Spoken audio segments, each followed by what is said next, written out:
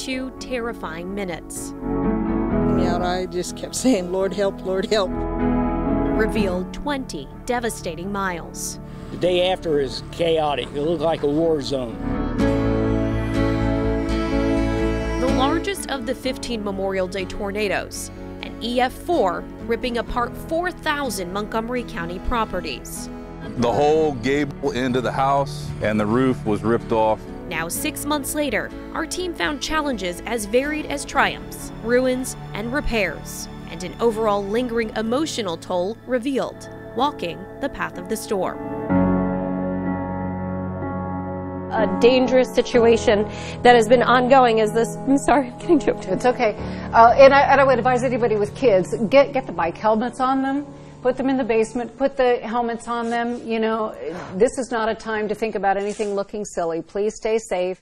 Wow, Cheryl, it is unbelievable to think that it's been 6 months now since we were here in the WHIO TV studios on Memorial Day, living through those terrifying moments together and with our Channel 7 viewers. We were so worried about your safety for about 3 hours as 15 tornadoes hit across the Miami Valley. And at one point, McCall was even worried that the biggest storm, the EF4, might hit our downtown Dayton studio. Yeah, and that EF4 is our team's main focus. This map here shows you the 20-mile path that catastrophic tornado took that night across northern Montgomery County.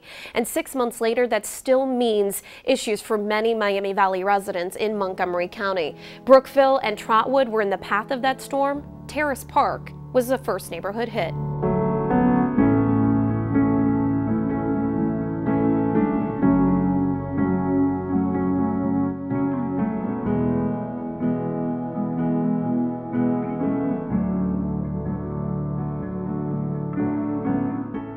And I could hear the tornado sirens for a split second, and I was like, we should probably get in the hallway. It would turn out Kayla Benton, rushing from work to here, what used to be her Brookville home, would save the college student and her family from a catastrophic EF4 tornado. It went dark and it went quiet, and then the tornado came right down the street. Now, 6 months after the largest of the Memorial Day tornadoes, their home is an unrecognizable large slab.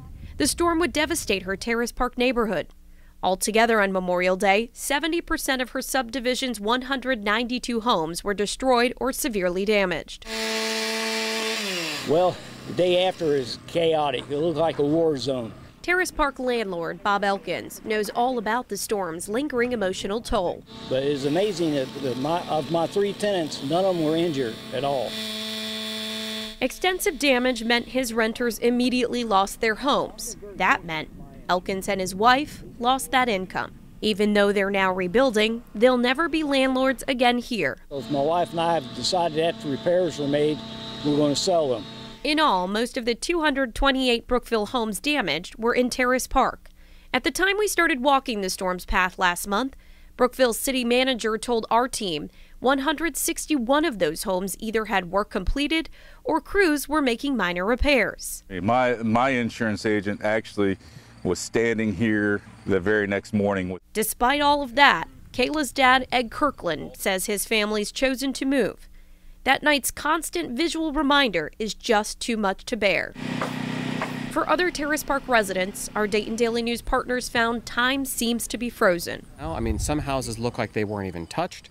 Some houses are gone completely. Others look like the storm was yesterday. These pictures show how some are proudly rebuilding, like Gloria and Kevin Pennington, who cannot imagine raising their 4 kids anywhere else. Others, grappling with insurance battles, are debating their futures. Like 1 in 3 were either destroyed or had major damage. So it's you can tell how kind of hit and miss it was.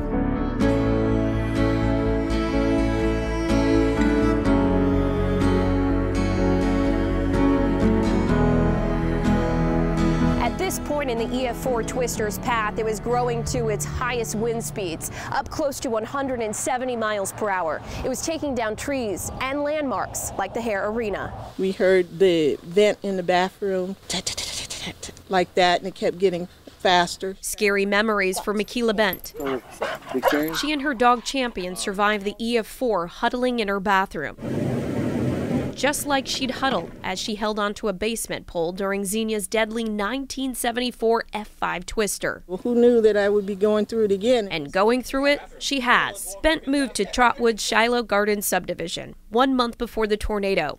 Despite having insurance and moving back months ago, boards still line her windows. She and so many others in Shiloh Gardens say they've struggled with contractors. This tree trimmer was finishing up a job someone else was paid to do. A contractor backlog has also meant delays. Back on this October day, 5 months after the storm, was the first day work began on this waterlogged home. These 2 streets, I've counted at least 18 homes that have been demolished.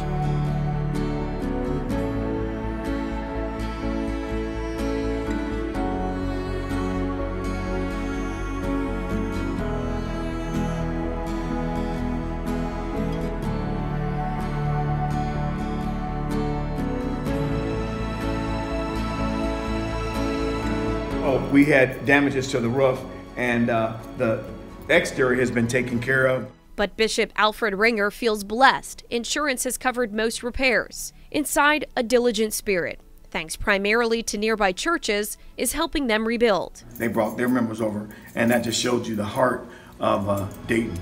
Strong hearts in the face of an uncertain future.